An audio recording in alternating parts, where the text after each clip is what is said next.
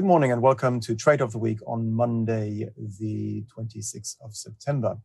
Last week, my colleague Josh had a brilliant trade idea in that he went long on the VIX index, the Volatility Index in the United States, and basically anticipated an increase in volatility due to the FOMC meeting and also other central banks reporting during that week. And as you can see here on the daily chart of the VIX, he basically went long at 26.63 because he expected a breakout to the upside to be seen in the course of the following week, which has now happened. Equity markets have come off and the VIX has rallied very strongly, as you can see here. So in a way, it was the perfect trade because he basically went long just along the red line here, the 200-day simple moving average. He had a stop loss below the last reaction low, which was the low from the 12th of September.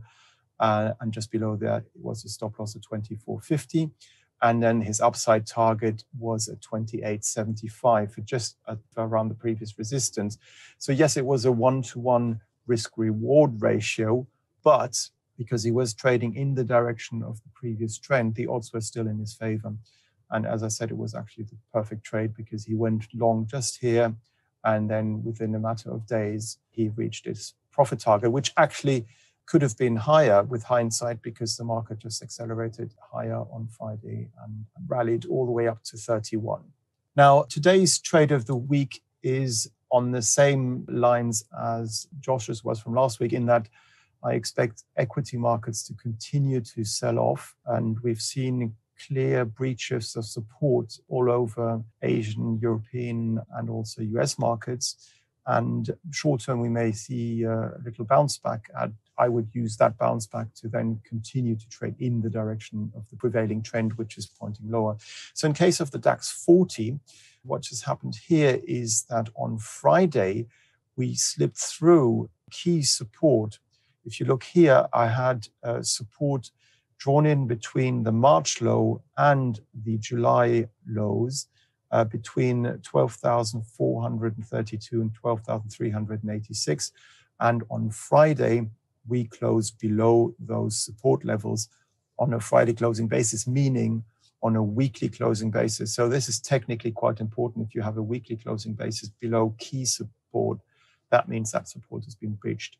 Now we can see here that we remain below this 1 month downtrend line. And basically what I would do is I would like to use a minor bounce perhaps this week to go short the DAX.